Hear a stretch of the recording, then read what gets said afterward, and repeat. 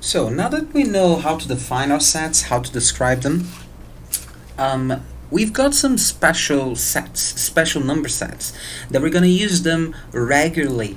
So it's actually important for us to know who they are and to understand what they mean and which numbers are inside of them. So the first one, which we should remember, is the natural sets, the natural numbers. So what is the set of natural numbers? Well, it's all numbers that you can count, usually. Count with your hands, count with your fingers. So for example, let's say you're playing tennis, right? And you're throwing one serve, two serves, three services. You don't do half of any of that, right? Also, let's say goals in a game. You score 1 goal, 2 goals, 3 goals. There's no such thing as half a goal. So the natural number set is denoted by this different letter N, and basically it's all numbers that we can count. So 1, 2, 3, 4, and so on. So we can write our sets like this, and there's also a way to visualize this. You can think of this as a line in which all numbers are in it, right? So 1, 2, 3, 4. So if this was a line, for example, here would be, let's put some numbers. So if this was 0, this would be 1, 2, 3, and then it would continue. And here, -1, -2. So if we're talking about the natural numbers, negative numbers would not be here. Positive numbers, we would fill those points in.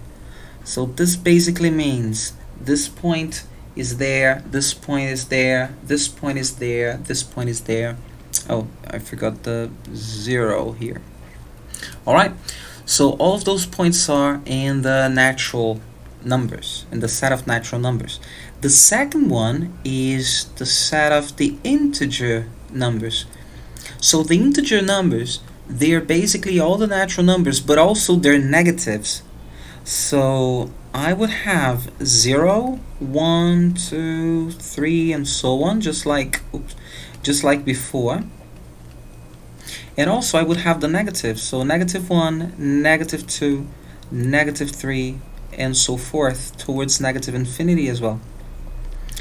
It's important to notice that if we take the number of elements of set n, it's actually infinite, right? If we take the number of elements on set z, or a set or integer set, it's also infinite. It's too many numbers to count. We cannot count them. If you remember, here it's going from 0 to infinity, so there will be more numbers that we can count.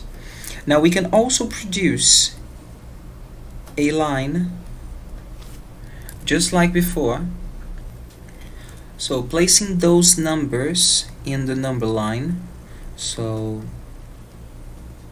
just some of them. So let's say take away 1, take away 2, 0, 1, 2, 3. So in this case, all of those would be filled in. All of those dots, they would have to be filled in. Whereas here, when we were discussing about the natural set, the natural number set, those would be blank. They would not be filled in here. The negative numbers, they would not be filled in. There's another thing here. This is going to keep going both ways. Now it's not only going towards the positive side of the number line, it's also going towards the negative side. So far so good. Now we also have a slight variation of our integer number set. We have this, which is only the positive integers. So this would be basically everything which is here, but only the positive ones. And then you may ask, okay, what's the difference to the natural numbers? Well, there's no 0 here. because 0 is not positive. 0 is neither positive or negative. It's neither. So this is a slight variation. I could have something like this, and this would obviously be -1, -2, -3, and so on. This would be all positive integers, this would be all negative integers. Now we're missing two sets. So this one is the rational numbers, the set of all rational numbers. So I will not describe them like this. Not with numbers. I'll describe them in a slightly different way.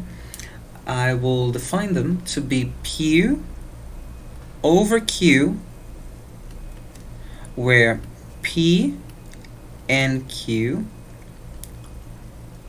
are integers.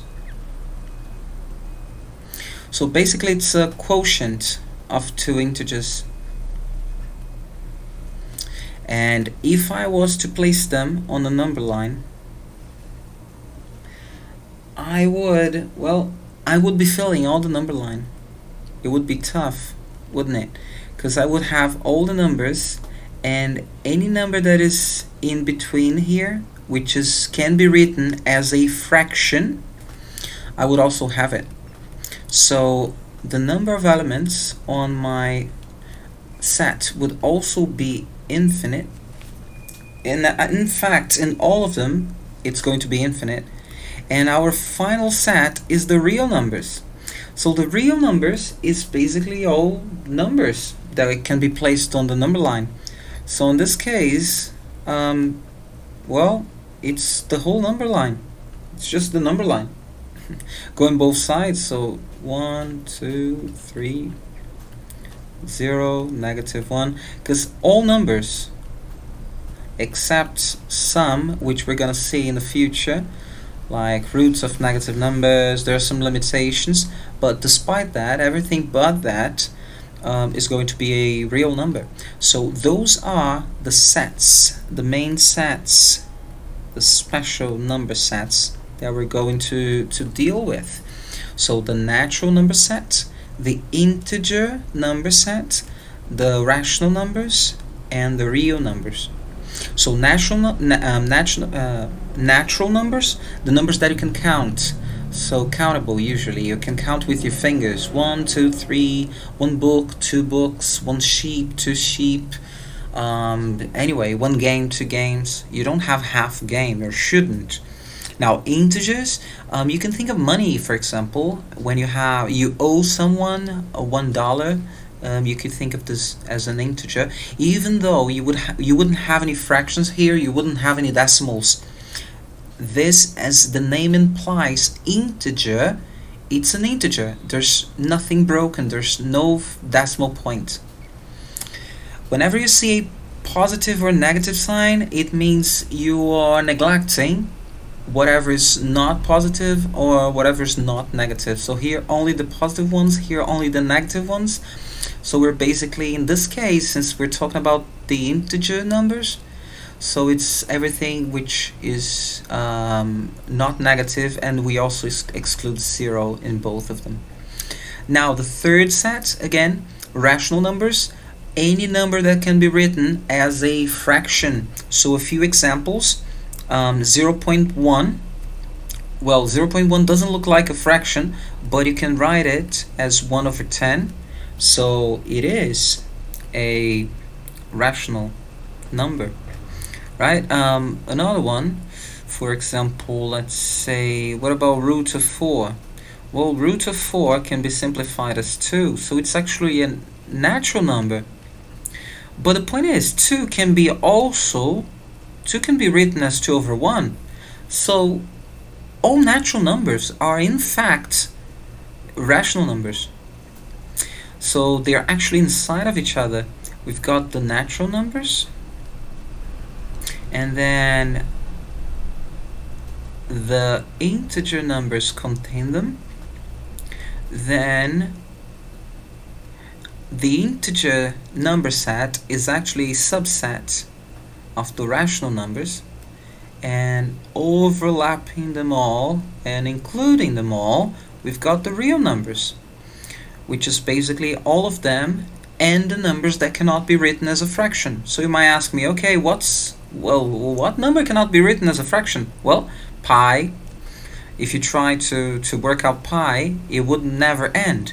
3.1415, and it's actually there are people who are on the Guinness World Records because they memorize numbers of pi. We also have roots, so any surd that we cannot simplify, right? Any root that we cannot simplify, so it's a surd. This is an endless number, so we cannot write it as a fraction. If we try to write root of 2 as a fraction, we are going to simplify it.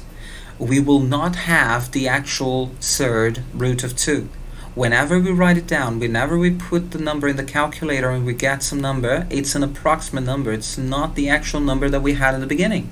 So it's, in this case, root of 2. Any surd, so any roots that we cannot simplify, would also be a real number. So here we have a few problems. It's basically true or false. However, we have to remember both our special number sets and our notation, our set notation. So let's see. True or false? Give reasons for your answer. So first one, 2 is a member of the integer numbers. Now, remember that you can always pause and solve the problems yourself and come back to the answers later. Now, 2 is 2 a member of the integer number set? Well, in fact it is, right? If you remember our integer number set, it goes from negative infinity towards positive infinity.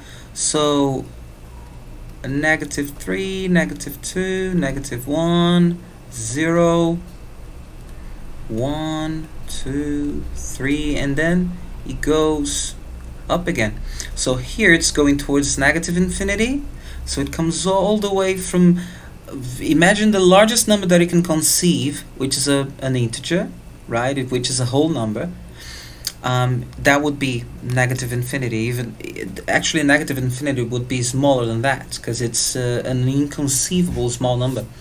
But anyway, so we're coming from negative infinity, so we get all the negatives up to negative 3, negative 1, negative 1, 0, and then 1, 2, 3, and then we go up all the way towards positive infinity.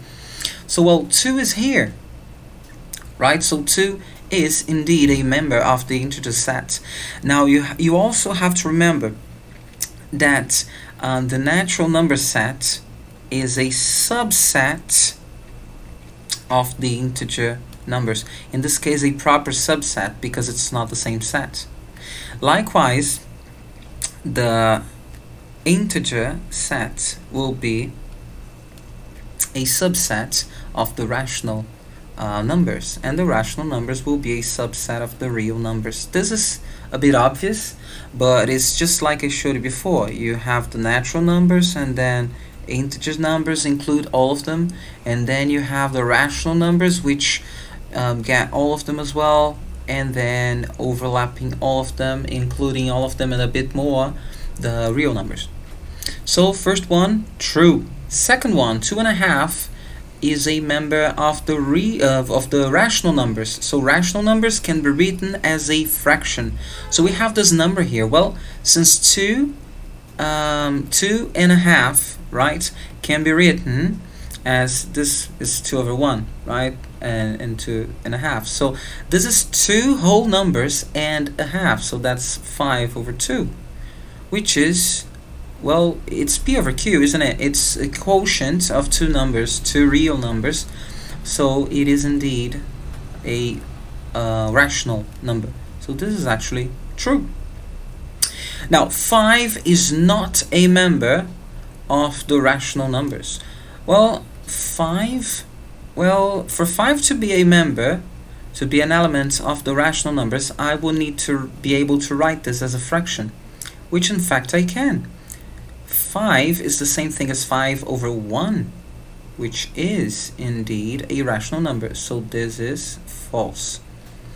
Now pi is a rational number. So pi is an endless number. It will never end. If you put the numbers in your calculator, it's going to give you 3.14, 15, and so on. However, it will give you an approximate value. It will truncate somewhere. It will stop calculating the value somewhere. So you will only get some approximate value. It will not get the actual value. So you cannot write a number which does not end as a fraction. So this is false. And last but not least, we've got -2 is not a member of the real numbers. Well, -2. Well, -2 is an integer. All integers are real numbers, so that's false. Also, you can draw, you can place -2 in the number line. So if you draw a number line, you'll have -2 here somewhere. You'll have 0, whatever, right? But you have -2 here somewhere, and well, any number that you can place in the number line is a real number. Therefore, this is also false.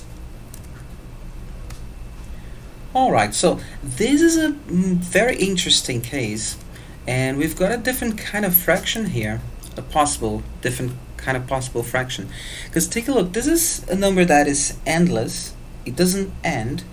However, there is some kind of logic to its pattern.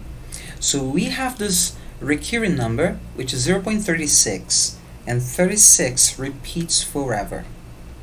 And basically it's asking us to show that it's a rational number. So if we just look at this number which never ends, we could perhaps assume that this is not a rational number because it doesn't end. However, because it is repeating, it will be a rational number. So this is the only exception that we have to recurring numbers. It's when they have some kind of pattern, when they are recurring numbers, right? So when they have some kind of that you can observe some kind of repetition. In this case, 36, 36, 36. All right, so first of all, let's assume then that 0.36 recurrent is, well, as the question is telling us, 0.36, 36, 36, and keeps going, right? Now, if I multiply both sides by 100, okay, so let's say that this is x, and I'm going to multiply x by 100, so 100x, so I'm going to multiply this side, so I would have 36.363636 forever, right? Now I can decompose this number 36.363636 as simply 36 plus 0.363636 forever, right? And this is actually my x.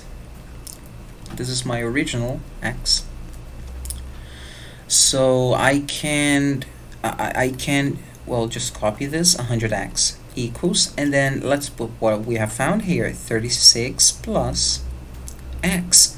Now if I try to work out all the numbers here, so I'm going to get x to the left hand side of the equation, it will subtract, so I'll have 99x equals 36, and then I can write x as a fraction, so it would be 36 over 99. And well, since what I have on top and below is divisible by 3, right, I can simplify this actually by 3 twice, right? So I can divide by 9 on top and below, so I get 4/11ths, so 4 over 11. Therefore, this number 0.36 can be written as 4 over 11, and therefore is a rational number.